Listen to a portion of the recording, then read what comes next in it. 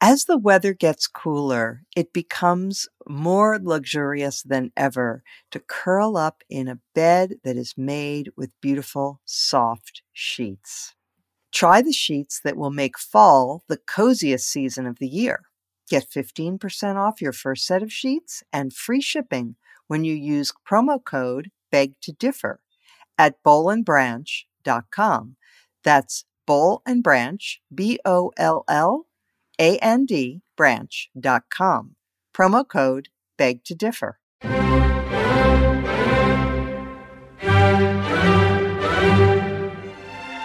Welcome to Beg to Differ, the Bulwark's weekly roundtable discussion featuring civil conversation across the political spectrum. We range from center-left to center-right.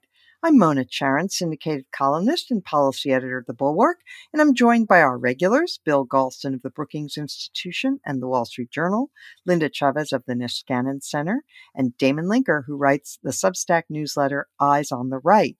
We're doing something a little different this week because our special guest is actually a senatorial candidate. We are delighted to welcome Evan McMullin, independent candidate for Senate in Utah. Welcome, one and all. So there is a lot going on. We have new inflation numbers. We have Alex Jones. There was a verdict in his case. He will be required to pay compensation of nearly $1 billion to the people that he tortured with his misinformation. There's all kinds of news, but we are going to begin with the Utah race and the state of the GOP and the midterms and the future of democracy, just for starters. So let's begin with the Utah race. So, Evan, first of all, you are the first guest that we've ever had on Beg to Differ that I actually voted for president. So that's another new thing. But that was in 2016. So you are running a race in Utah against the incumbent, Mike Lee, Republican, that has been called the most interesting Senate race of 2022. And part of why it's so interesting is that you are running as an independent, but the Democratic Party in the state of Utah elected to not nominate anybody and allow it to be just basically a head-to-head matchup between you and Mike Lee. So why don't you tell us, first of all, how is it going? I'm seeing conflicting reports about how close or not close it is. But just the other night, Mike Lee basically begged Mitt Romney to endorse him on Fox News Channel, which sounded to me a little bit nervous, maybe even a little desperate. Well, I think that's right, Mona. But first of all, let me say that I'm so honored to have had your vote in 2016, and I'm honored to be with you today and with the group. In Utah, we're making a lot of progress here. I know that I sounded like a crazy person at the beginning of this effort when I said, look, I'm going to ask the Democrats not to nominate their candidate. I'm going to go to this third party we have here in Utah called the United Utah Party, a moderate party, and ask them to do the same. And at the same time, we'll have principled Republicans join us as well, and most independents will be with us too. I think a lot of people, pundits here in Utah and at the national level, thought that seemed very improbable. But I'm pleased to report that now, with about a month left in the race, we have succeeded in building that coalition, and the race has become very competitive. Now, you mentioned the polls that you're seeing, that they're conflicting polls. Mike Lee's campaign manager is out telling people that Lee is leading me by 18 percentage points. But really, our polling and the independent polling in this race done by the local newspaper, Deseret News, has this race very, very close, essentially within the margin of error. We're up sometimes, we're down sometimes. But what we're seeing in the general trend of our own polling and of credible independent polling is that this race is moving in our direction. And I think that's why many of your listeners probably saw the tape of Senator Lee on Tucker Carlson a couple of days ago. If they haven't seen it, I strongly recommend that they Google it and watch the tape. It's a remarkable display of desperation, one of the most remarkable such displays I've seen in American politics at any time. But they alternate between attacking Mitt Romney, in one moment to begging Mitt Romney and his children to donate to Lee's campaign. And I think that reflects a reality that this race has become quite competitive and that they know it's slipping away from Senator Lee as our coalition of Republicans, Democrats, and independents grows to replace him and help change our broken politics. So I'm not the only one who voted for you for president in 2016. Another person who voted for you was Mike Lee himself. That's right. Who never did endorse Trump and who was part of a demonstration on the convention floor attempting to challenge the rules and, really was trying to make every last-ditch effort to prevent Trump from being the nominee. But then he got in line with a vengeance, right? He definitely did. I mean, you're right to point out that he opposed Trump in 2016. He encouraged me to run against him. He called for Trump to get out of the race after the Access Hollywood tape leaked. You pointed out that he campaigned against Trump on the floor of the Republican National Convention. And then, of course, on election day, he voted for me and publicly said so. But I think he realized that his own personal pursuit of power, he thought was better served by ending his opposition to the extremism that was rising as a part of Trump's demagoguery and got on board. And, a lot of Utahns, I think, in this state have cast a vote for Trump in 2016 or 2020, but they never liked him. And they held their noses to do it because they didn't want to support a Democrat. But what Lee did that offended many of them was that he went from simply supporting Trump to becoming a real sycophant for him, to the point that in October of 2020, Lee was campaigning with Trump on a stage in Mesa, Arizona, to an audience of members of the Church of Jesus Christ of Latter-day Saints, the Mormons. And while he was on stage with Trump, he compared Trump at length to a revered Book of Mormon hero known as Captain Moroni. And it was something that offended many members of the church deeply here in Utah, but I think everywhere. And it really, I think, underscored just how far Lee had gone in becoming a sycophant in the pursuit of power. And I think that has really offended a lot of Utahns. And I hear from Utahns who have voted for Trump once or twice, and they tell me they just can't support Lee because he got too close to Trump. And so people are drawing a line, and that gives us an excellent opportunity to hold Lee accountable for a range of misdeeds, including trying to overturn our last election with fake electors. Yeah, he had a key role there, which is quite a heel turn for somebody whose advertising always stressed that he was a constitutional conservative and a great upholder of the Constitution. Wrote a book about it, I believe. But okay, Evan, one more thing from me on the politics here. So among the roughly 1.6 million registered voters in Utah, 878,000 are Republicans, 476 or so thousand are independents, and 234,000 are Democrats. So it's tough for any non-Republican in a state like Utah. And though you spent your life being a Republican, you're now running as an independent. Yeah, that's right. Before I talk about those numbers, which I will, because they are better than one might think, but I would just say that certainly Senator Lee, who calls himself a constitutional conservative, is anything but that. You can't be a constitutional conservative if you betray the Constitution. And Senator Lee likes to pull his pocket Constitution from his chest suit pocket and wave it in the air as a political prop. But he's very quick to abandon it when his pursuit of power is the priority. And that's what we've seen. And I think Senator Lee and people like him are constitutional con men. They are not actually committed to the document. And that's the problem. As far as the numbers in Utah, 50% of Utahns are registered Republicans, 50% of registered voters are Republicans, 35% are independents, and 15% are Democrats.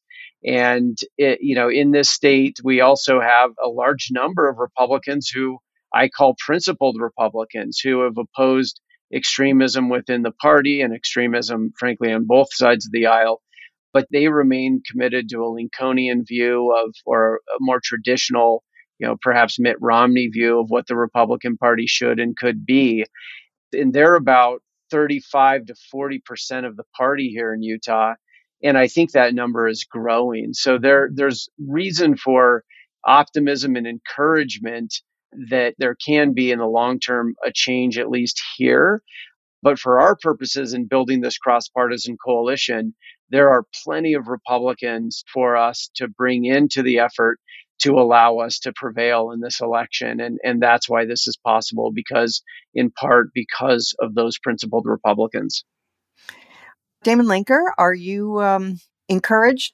Do you think there are enough principled Republicans? Well, actually, that's exactly what my question is going to be about. Evan, you went to Brigham Young University, didn't you? That's right. And I think Mike Lee did as well. Well, you probably don't know this about me because you probably don't know anything about me, but I taught at BYU for 2 years in the late 90s. Oh, I'm not LDS, but I was a visiting professor there when I first finished my PhD in political science.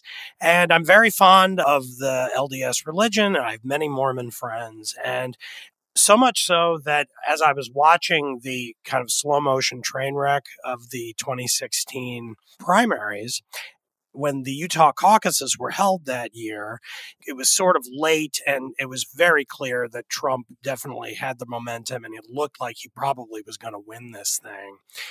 But despite that fact, Ted Cruz won with 69% and Trump finished in third behind John Kasich. So I wrote a column at the time for the week where I worked the next day titled "The Republican Party Needs More Mormons." And it was a tribute to the kind of moral seriousness that I remembered from my time living out there that I saw exemplified.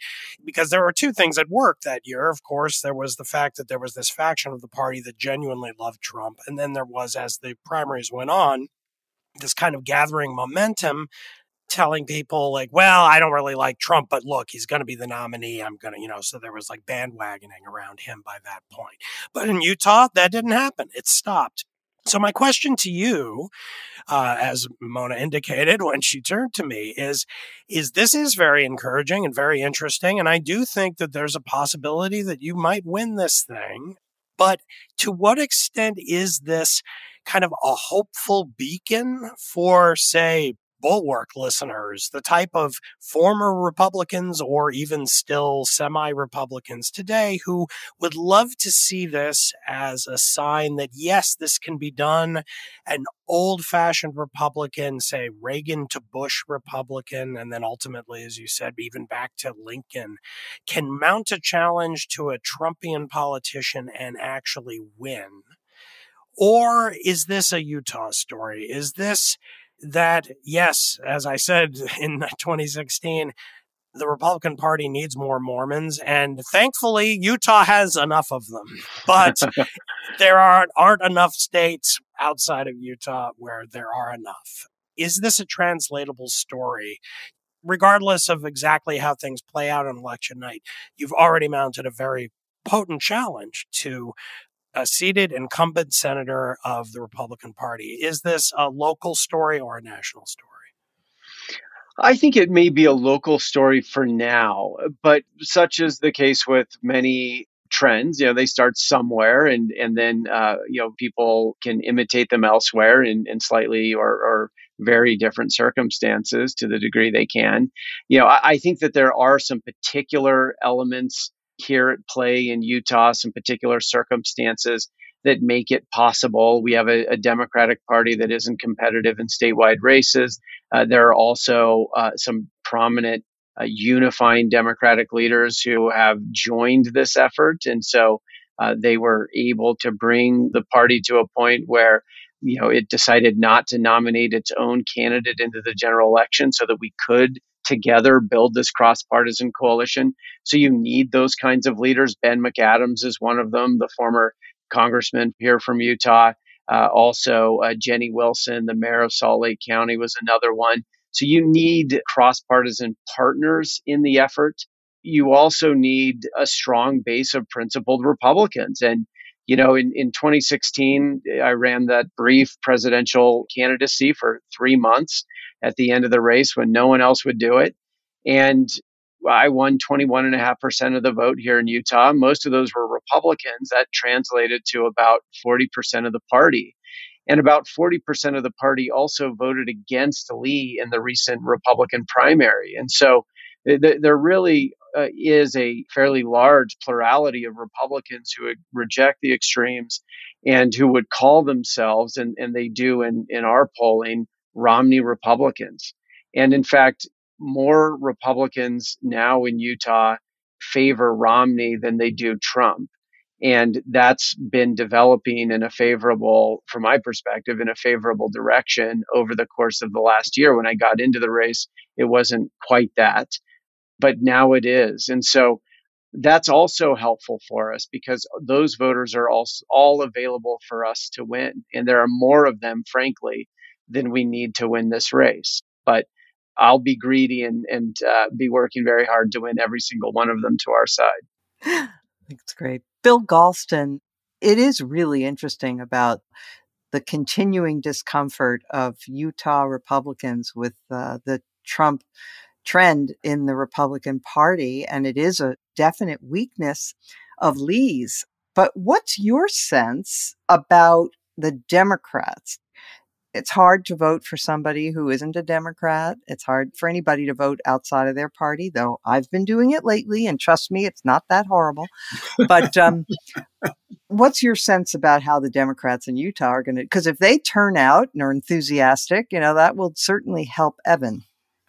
I think that in the same way that Republicans, or many Republicans in Utah, are a special breed, I think Utah Democrats have been sobered by an unbroken record of failure of their party.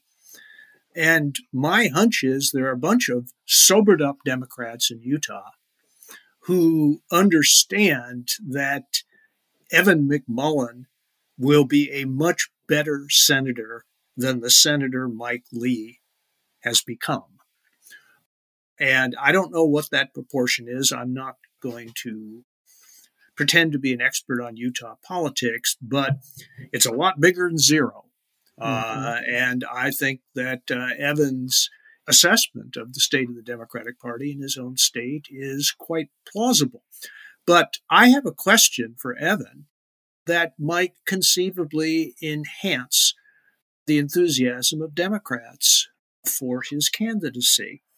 And I'll just ask you very bluntly, if you are elected to the United States Senate, will you caucus with the Democrats, or will you be a pure independent outside of any caucus?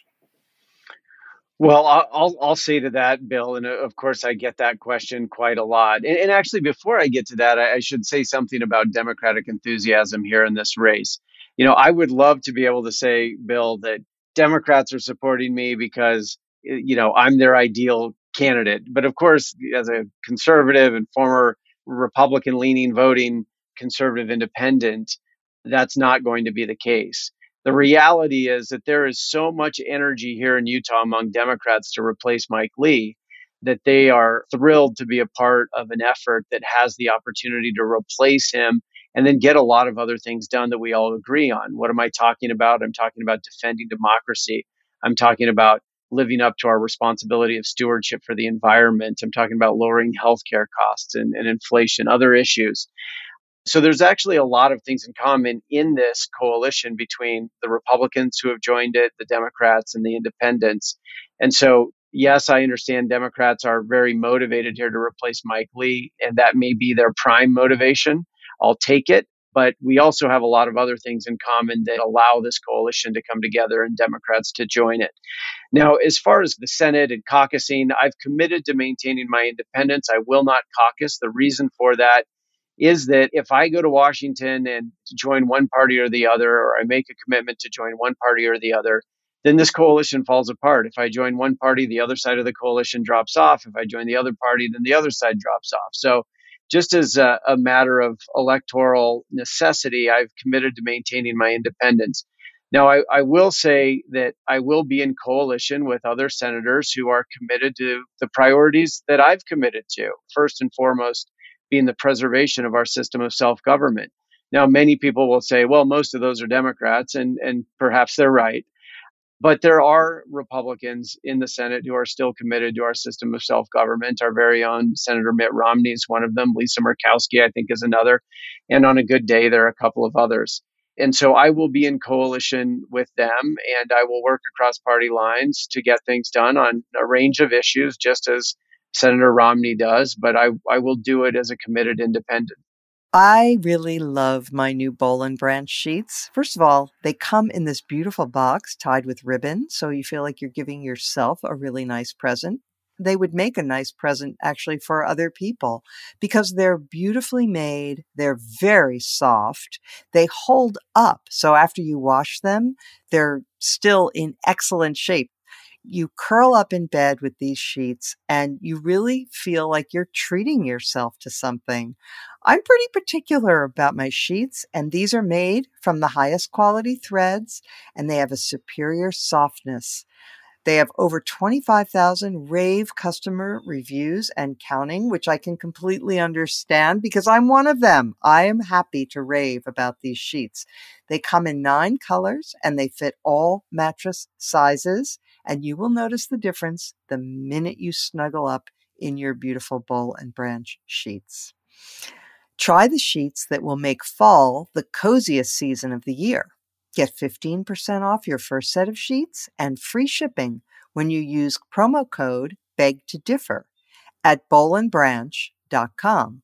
That's Boll and Branch, BOLLAND, branch.com. Promo code BEGTODIFFER. Influencer. It's a word that gets tossed around a lot these days. There is a woman who went the distance, who broke ground as the first true influencer by living a remarkable life. Her name, Elizabeth Taylor. I'm Katy Perry. This is the story of the original influencer. This is Elizabeth the First. Elizabeth the First, the podcast, wherever you listen. Linda Chavez, do you have any thoughts on all of this or a question? Well, I guess I have some question just following up on Bill's question about what it means to retain your independence. So if the vote is up for who gets to be majority leader, Mitch McConnell or Chuck Schumer, what happens then? Well, it's a good question and an important one. I won't, and this isn't your question, but just to lead up to it, let me say that I won't decide who is elected within the parties to be their respective leaders, because as an independent, I won't have a vote in that. Republicans, I imagine, are likely to elect Mitch McConnell, Democrats, Chuck Schumer. If it comes down to my vote, who controls the Senate, then I'm going to have conversations with all of my colleagues. And I'm going to approach it like this. My number one priority is preserving our system of self-government. And my second priority is lowering inflation and getting our fiscal house in order. Another one is lowering the cost of healthcare. Another one is protecting our air and water here in Utah and more broadly in the country. And then my fifth priority is ensuring that we have a strong national defense. There are some reforms I'd like to make on that front. And so I'll have those conversations and do what's best for Utah and the country. And I'll work more closely with senators who are going to put me in a position to advance those goals best. And that's the only way I can do that. That's the best way I can approach that. I'll do what's best for Utah and what's best for the country according to those goals. Could I just follow up with one more question, and that has Sure, to do about your priorities and your policies, which I thought, look, I'm very sympathetic. If I lived in Utah, there'd be no question who I would vote for. I'd certainly support you. And I think, like many of us who considered ourselves conservatives, I believe very strongly in the Constitution. And to me, preserving democracy trumps all other issues. So I will just say that outright. And there'll be times when If I think that an election denier or somebody who's going to in some way threaten democracy happens to disagree with me on all sorts of policy issues because they are much to my left, I still might end up voting for them because to me that's the most important. But let me ask you a practical question about one issue that you didn't directly mention, and that is the whole question of energy and energy independence. And Utah, as a state that, if I'm not mistaken, has energy reserves in it. Do you have any specific thoughts about energy that might make those Utah voters who care about that and who worry about the cost of gasoline at the pump, that you might give them some comfort? Yes, happy to talk about that, Linda. But also, I will tell you that I agree, and you and I share this view that the preservation of our democratic republic, I believe, is the number one issue. And the reason for that is that we can't solve any of the other major challenges we have in this country if our system of self-government is broken. And I would say it's breaking right now. And so I hear some on the far right, for example, J.D. Vance saying democracy has failed and now we need a strong man and it won't be as bad as you think it will be. Well, as a CIA officer in an earlier life, living overseas in countries controlled by authoritarians and dictatorial regimes, I know from firsthand experience that when we live under the thumb of strong men, our needs as people are not met. They do not serve to solve problems for the people. They serve to enrich and empower themselves at the expense of the people. So I share that prioritization. That's why on my website, my list of 5 priorities, it's number one. It has to come first. Now, as far as energy is concerned, this is my view.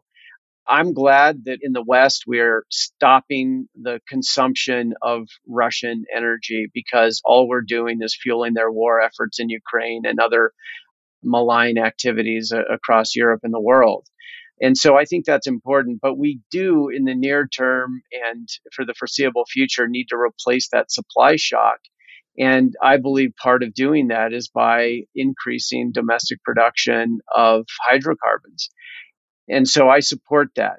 At the same time, I do believe that true energy independence and a better answer for the long term and for our environment, and we're facing some very serious acute consequences of environmental challenges here in Utah, we've got to invest more in cleaner sources of energy. They aren't priced on a global market, and they're more independent as a result, and also better for our environment. We're in a mega drought right now in Utah. Some municipalities at times are trucking in water.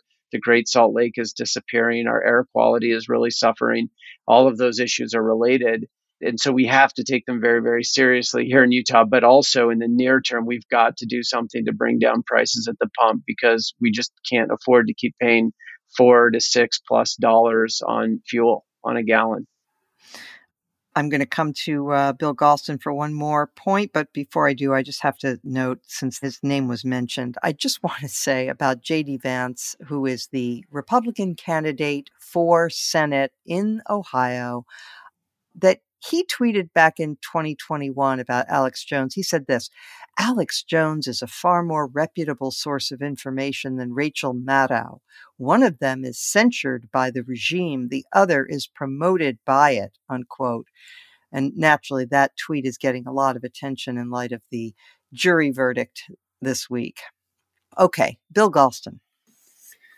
Evan, I think I know the answer to this question, but just for the record, I'm sure you've noticed, as others have, that opposition to continued aid to Ukraine has been rising within the Republican Party. And there's some speculation that the current aid package will be the last major aid package. And the Ukrainians and many in the United States are very worried about this. If you're elected to the Senate, will you be a strong voice for continued aid, not just financial aid, but material and training to the Ukrainian government and armed forces? Absolutely, because I think the costs of not doing so are far greater than the costs of doing so. I mean, look, Russia and Putin, they will not stop in Ukraine if they're able to achieve their goals there. And I think some people assess that Putin's economic capacity for further conflict is so limited that we wouldn't see it. But he knows how to topple regimes without firing a shot. And he's taken a more conventional military approach to this adventure, but he doesn't have to take that approach in other places. And so I think we do need to be very concerned about what he might do next. And it's just simply vital that we stop him in Ukraine. And frankly, the war effort there, I think, has reached a turning point. And so it would be a mistake now to back off and allow him to regain ground. Of course, he's trying to reassert himself with indiscriminate fire on civilian targets, and that comes, after the Ukrainians have taken back territory and after Putin has faced criticism within his own regime and struggled to reinforce his troops with additional troops as people flee Russia in order to avoid the war. So Putin's in real trouble now. Of course, at any turning point in a conflict, that it can become quite dangerous as the losing side becomes more desperate and tries to reassert itself. And certainly we should take Putin's threats seriously. But we really have an opportunity, I think, here to deliver a significant blow to Putin, both in Ukraine and also at home politically, through additional losses and failures in that conflict. And again, I think it's a mistake to take our foot off the throttle on this. And yes, I would support continued military, economic, intelligence, and humanitarian support to Ukraine. And we might also point out that Mike Lee was one of the senators who voted against the last aid package for Ukraine. Mona, if I could, I mean, he has a long track record, Senator Lee, of enabling Putin. In 2017, he was one of only two senators, the other was Rand Paul, to vote against sanctions on the regime after the 2016 election. Then about a year and a half later, Lee was traveling to Moscow, or planned to travel to Moscow as a part of a congressional delegation, a CODEL. And Russia denied all of the other senators' visas, but they did grant Senator Lee his visa, I think probably as a reward for voting against those sanctions. He said he was going to Moscow to talk about religious liberty, of course. But while he was there, or after his meeting with the regime, the Russians claimed that they had a good discussion with Senator Lee about lifting sanctions. And when NPR Moscow asked him if that was true, he confirmed that it was. And so Senator Lee has repeatedly voted against aid to Ukraine. He's challenged internal NATO deployments and on and on and on. He has a terrible track record of enabling Vladimir Putin. You would think that if a delegation asks for visas to visit Russia and they decline all the visas except yours, you might just want to make a statement that that's unacceptable and not go. But he didn't choose that. And that's right. And also, Senator Lee is the only member of Utah's congressional delegation not to be sanctioned by Putin's regime. Wow. So he's well recognized as a friend to Putin in Moscow, a good friend of Moscow. Okay, well, this is an excellent transition to our next topic because I want to discuss the war in Ukraine. So I'm going to go next to Damon Linker. Damon, this was a very dramatic week. Someone blew up the bridge that Putin had built from Crimea over to Russia. Unclear how it was done. There was talk of perhaps a truck bomb, but, I know people who think it might have been a missile, the same kind of missile that took out that Russian warship.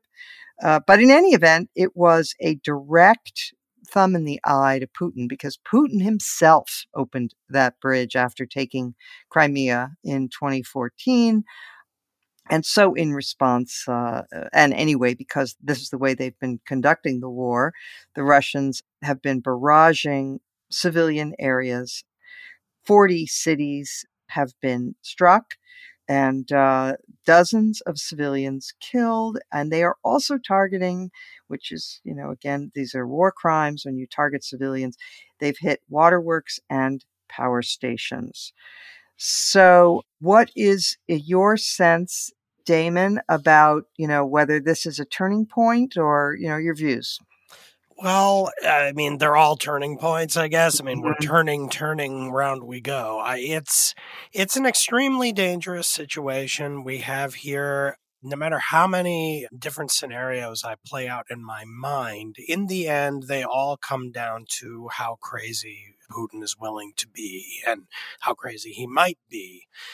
Because at every stage, it looks increasingly clear that Putin and the Russian military cannot achieve whatever aims they had for themselves, whether it originally was taking over the entire country and installing a puppet regime, or the kind of more limited claims that he backtracked to after that didn't work, after the first couple of weeks of the war, which has then evolved into just taking these eastern provinces of the country and absorbing them into Russia and declaring that any attempt to take them back on the part of Ukraine would be treated as an attack on Russia. But he said that not even having full control over those areas. So it was like a giant bluff. And of course, Ukraine responded by immediately continuing the offensive into those very areas. And then, of course, attacking the bridge to Crimea as well, which, of course, brings us back to 2014 when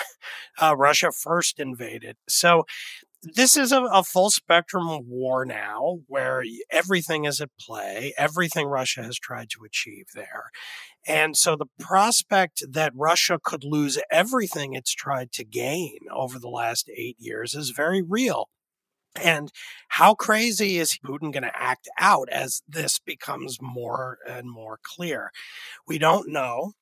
Here's what I think, though.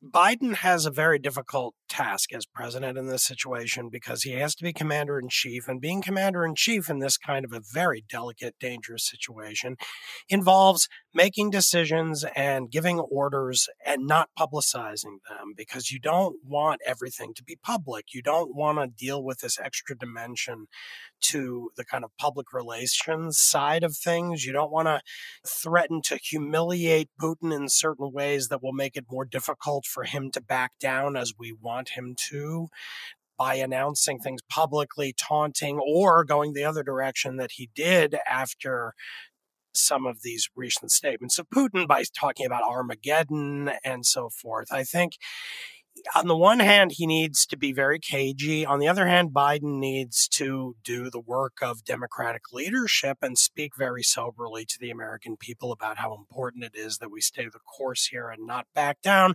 But again, not being too specific about exactly what we expect Putin to do and when. But here's what I think he should be saying quietly behind the scenes. He should be making clear to Putin, crystal clear, that any use of tactical nuclear weapons in theater is going to lead to an immediate response of the American military combined with NATO military against Russian troops in country. You don't have to specify that we won't use tactical nukes back. I don't think we should. But it would open direct American and NATO involvement in the war against Russian troops in Ukraine, but not in Russia proper. But we should also telegraph to Putin that any use of any weaponry whatsoever against any NATO power will instantly mean that we would then start attacking Russian forces in Russia as well. And that these are the red lines, and make absolutely clear that this is not a bluff, it is not a threat, it is a promise.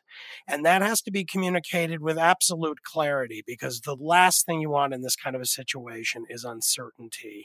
We already have a hell of a lot of uncertainty about what Putin's going to do, but we don't want the kind of uncertainty on Putin's part about what he can get away with. We don't want him thinking, if I just launch one tactical nuke in an empty field somewhere to kind of thump my chest and show I'm serious, they're not going to do anything.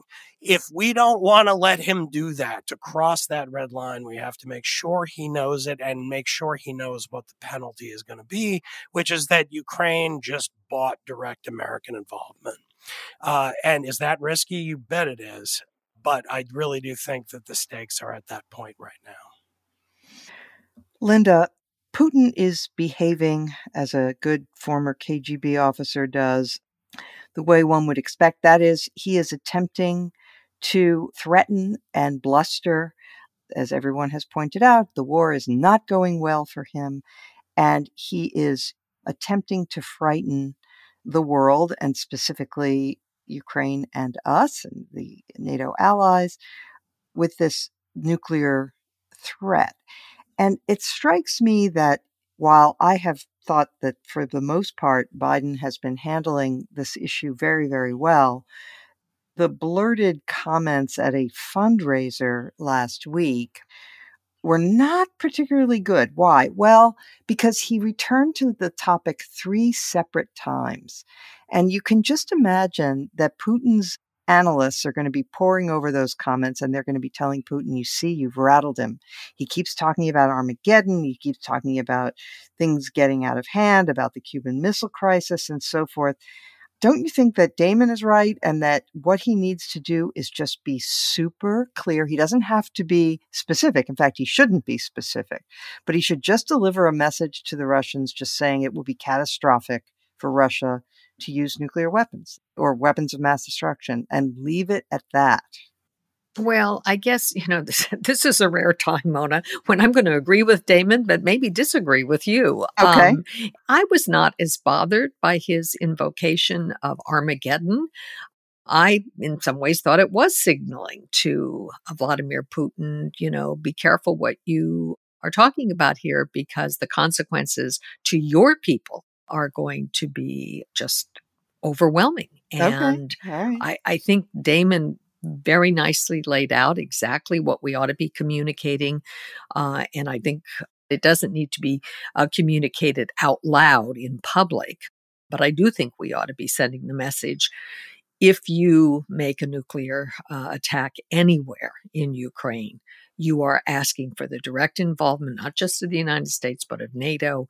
And as Damon suggested, if there is a response from Russia against our troops or against NATO forces, then we become participants in the war directly, and we will attack Russia.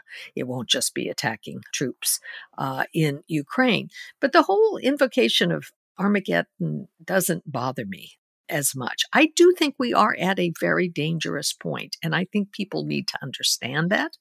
I think people need to be aware that this may be the most precarious time we've seen in terms of a balance of, power and the use of that power since the Cuban Missile Crisis, which few of us on this podcast are old enough to actually remember in real time.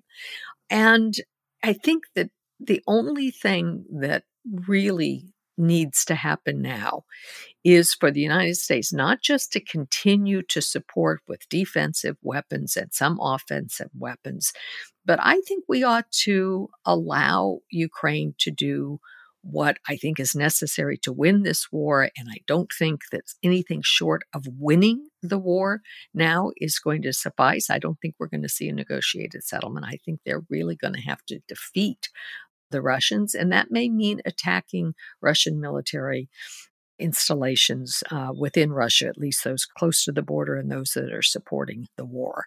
And I don't like the fact that we have tied the hands of the Ukrainians on this. And I assume that probably Damon will disagree with me here on this matter. But I think we have to win this. And when I say we, I mean not just Ukraine, but the United States. And we have to allow Ukraine to do what it has to do to win this war. Bill Galston, do you agree with General Chavez's strategy here?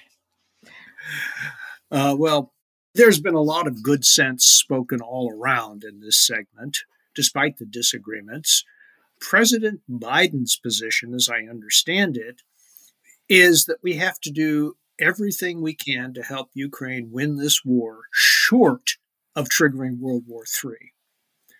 I think that that's a formulation that most Americans would accept. I know I do.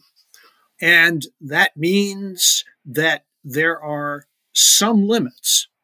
Circumstances will determine the exact meaning and extent of those limits, beyond which the administration will not go, pursuant to the caveat that we shouldn't risk starting World War III.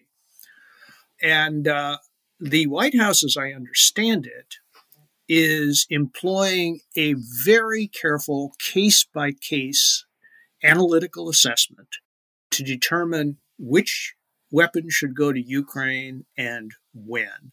And one of the red lines has been the potential use of any particular weapon system to attack Russia itself. And that's been one of the hang-ups blocking the transfer of much longer range tactical missiles and weapon systems to Ukraine than even the HIMARS systems, which have proven to be so remarkably effective on the battlefield. They're the closest thing to silver bullet game changers that we've seen in the technology of this war, although the drones may be a close second.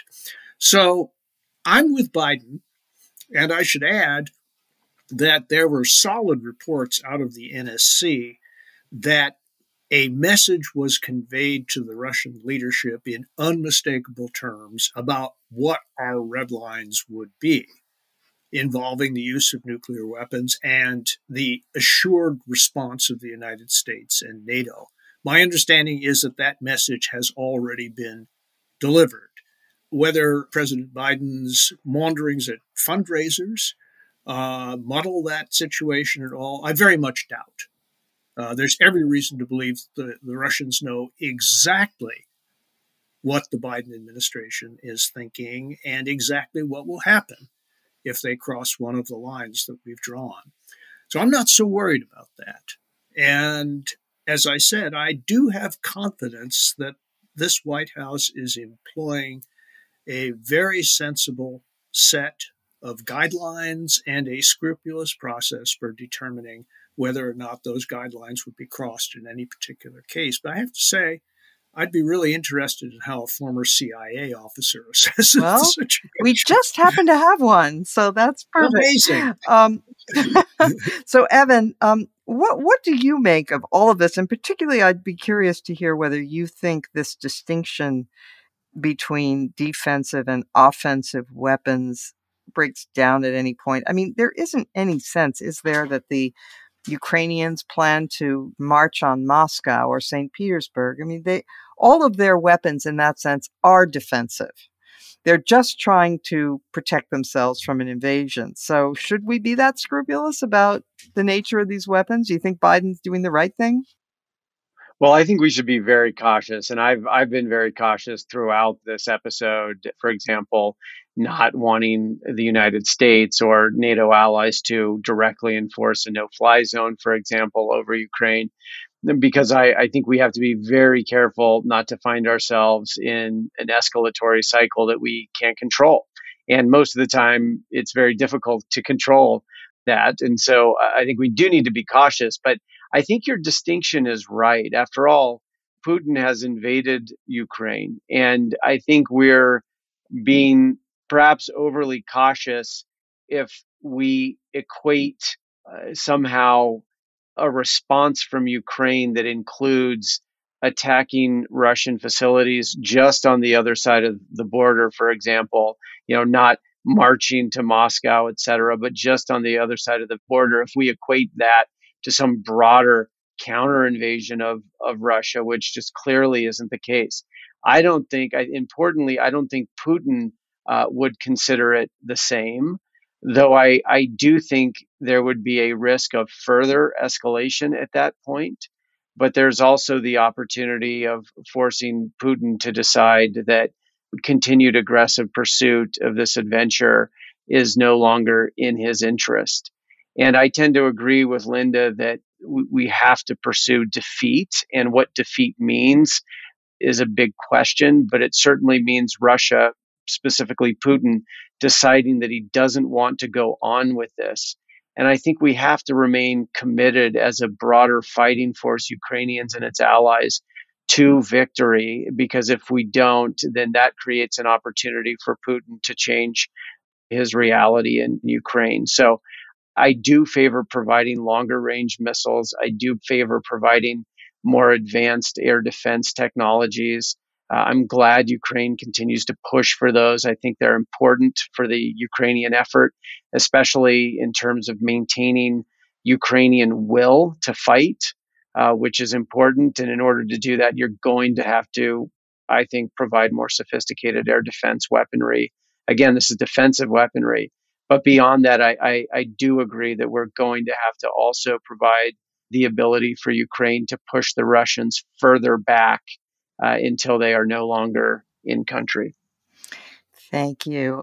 I don't want to be seen as cavalier about the risks here. Obviously, it is a dangerous situation, but I would just quote my Bulwark colleague, who also happens to be my son, Benjamin Parker, who notes that the Ukrainians have already attacked territory that Putin calls Russia. They have attacked Crimea. They have attacked these eastern provinces, and Russia has not responded with the feared nuclear or extreme response. Now, that maybe that means he's bluffing, maybe it doesn't. I just raise it as another point of information for us to consider. All right, thank you for that. We will now turn to our highlight and lowlight of the week, and I will start with Linda Chavez.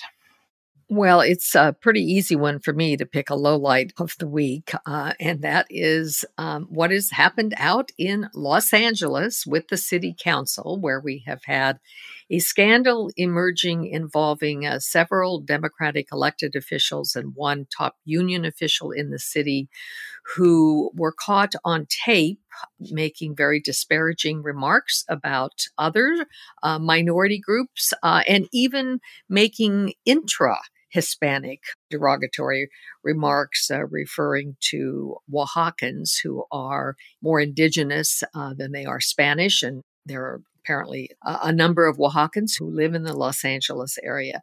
So to me, this is an example of why racism, it exists across the political spectrum.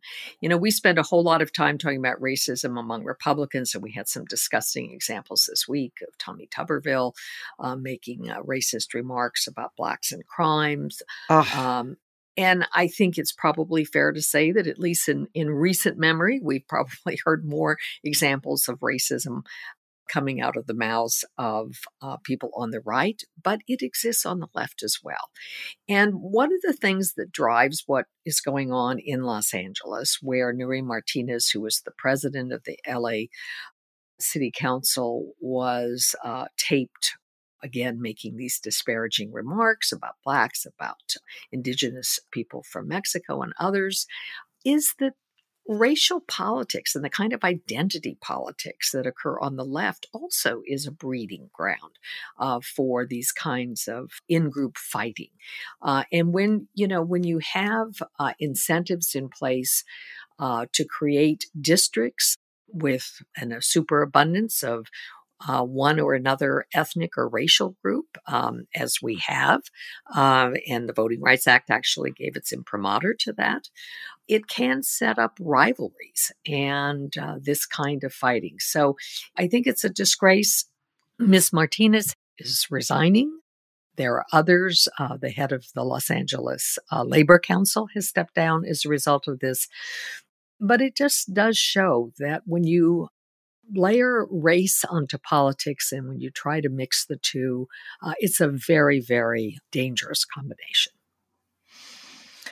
Okay, thank you. Evan McMullin. Yeah, I would say that mine is a combination of a highlight and a low light. I have to say that what so many women in Iran are doing and standing up to their theocracy and to the brutal limitations on their freedom, the absence of their freedom, I think is very inspiring. And I think that's the highlight. Of course, we've seen such courage among Iranians before. The low light is the unlimited willingness of the Iranian regime to use the force of violence to put down these protests. And I fear that they may very well doom sort of the prospects for change in Iran as they have in the past. Ultimately, for these efforts to succeed, for broad mass protests to succeed, the security forces have to join with the people. And I sadly don't see evidence of that happening this time either in Iran. But once again, I've been very encouraged or inspired, I think is probably a better word, by the courage of Iranian women to stand up for a future for themselves. They currently don't see one under the Iranian theocracy, and they're fighting for their freedom, and I greatly admire them. Thank you for mentioning that. Yep, 100% agree. Okay, Damon Linker. Yeah, I almost feel silly even mentioning this, but I just can't resist, and it probably doesn't speak well of me that is the case, but here I go. I think I've probably had a low light in the past on here about Michael Anton. I think if not me, I know others here on the podcast have. He's such an easy target for this, but he wrote a piece within the last week for this really kind of silly, very pro-Trumpian website called American Greatness. And from the headline on down, you get the idea. This is the headline: "The dishonest and dishonorable disagreements of former friends." Someone's a little out of control with the alliteration there. It's just a screed where he sort of, as a friend mentioned when he sent me the link to this piece, he's settling the family business, if you get the reference to The Godfather. He kind of just goes through and takes shots at a series of writers who he is offended that they have dared to be critical of his writing. Michael Anton, of course, is the guy who wrote the Flight 93 essay, which gave a kind of permission structure for conservative intellectuals to jump on the Trump train in September of 2016. Really an appalling essay, a kind of rhetorical travesty, in my opinion. So he attacks Gabe Schoenfeld, Bill Kristol at quite some length, Christian Vanderbroek, Jonathan Last. All of those people have ties to, very close ties to the Bulwark. And then yours truly, Damon Linker, rounds out the list. I will do a post on my Substack next week in which I respond to some of this, partly because he's either lying or misremembering things about my relationship with him. Those who don't know this, I actually was a speechwriter for Rudy Giuliani before he went insane when he was mayor of New York about 22 years ago. And Michael Anton hired me and was my boss in this brief episode. And he's misremembering or lying about certain things from that period. But then in general, his attitude is of a guy who mainlines his own anger. He extracts it from his own veins, refines it, and then injects it into himself for the sheer thrill of indignation. It's really quite appalling. But, if our listeners want to get a good sense of the continuing degradation of the conservative mind, I recommend this essay for that purpose alone. Damon, I happen to have read that because it mentioned so many of my pals. And my reaction was that everything you say is true, but also it just struck me as so juvenile and childish. And it reminded me of something that when I had young kids and I was friendly with another mom who had young kids, and she used to say to one of them, "Put that wine in a bottle." Yeah. I mean, if he didn't mention me personally, I would never have thought to write a response because it's just incredibly petty and juvenile, as you say.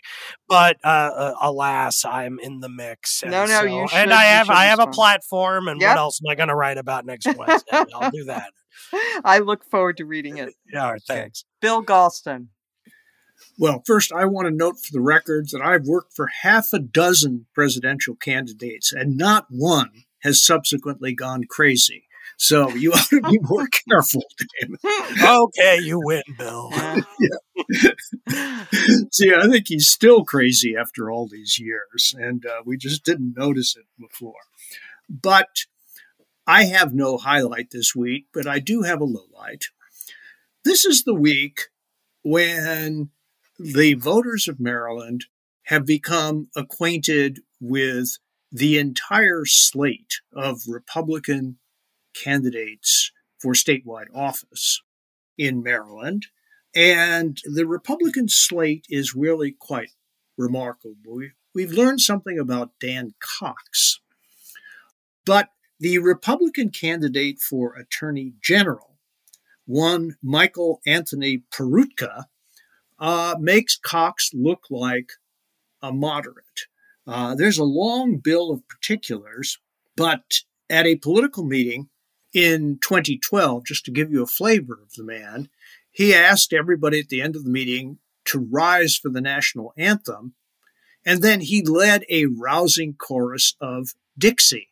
It has been reliably reported that he is still angry that the state of Maryland did not join the Confederacy.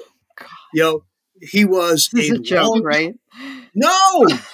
And he was a longtime member of the Southern League. There's a dispute as to whether he ever left it, but the Southern League is an unabashed pro-Confederacy organization that continues to deplore the tactics that the Union employed to repress this entirely honorable cause, fighting for limited government. I could go on. Indeed, I'm tempted to go on at hour-long length, but the more you read about Michael Anthony Peroutka, the more you will be amazed at the degeneration of an honorable Republican Party that could possibly turn its back on a slate backed by Larry Hogan and instead vote for a slate of crazy people. Thank you for that, Bill. Can I just mention for all of those people who are constantly saying that the Republican Party has not changed, that it's always been like this, that they just consider the transition from Larry Hogan to Dan Cox, perfect example of how the party has become led by lunatics. Okay, I have two highlights this week. One is that The Economist magazine has put out a podcast series, which is free. You don't have to be a subscriber to The Economist. It's called The Prince, 8-part series about Xi Jinping, beginning with his early life. And the title is a double entendre because he was a princeling of the Communist Party. His father was a high-ranking official, but it's also an allusion to Machiavelli. But anyway, it's very beautifully done and interesting. So he was this princeling of the Communist Party, but of course his father fell out with Mao, which meant that the entire family was plunged into penury for a while, and he had to, he was hungry, and his sister, I believe, either attempted suicide or committed suicide under the pressure. Really horrible story, not an uncommon story, of course, in China. But what did Xi take from that experience? That he had to be redder than red in order to succeed in that system, that the Communist Party was the only game in town, which is very interesting. Anyway, I highly recommend the series. Again, it's called The Prince. And of course, he is about to embark upon his third term, and he wants to be the next Mao Zedong. So that's one highlight, though it's not about a good topic. And the other is something I can't quite explain why this cheered me up so much, but I was on an airplane this weekend coming back from California, and as people were boarding, I saw a father and his 6-ish little daughter getting on the plane, and they're making their way down the aisle, and the dad says to the daughter, "Oh, look what the flight attendant gave me for you." And he hands her a little bag that I guess it was full of little toys and games and things that they give out to children on planes. And the little girl said, "Oh, did you say thank you?" And I thought, this is great. Some people are raising their kids with nice manners and not to be entitled. And, there's hope for us after all. So on that, I want to thank Evan McMullin and Godspeed. Let's keep our fingers crossed. Thank you, Mona. And I want to thank our producer, Katie Cooper, and our sound engineer today was Joe Armstrong. Thank you to all of our listeners, and we will return next week as every week.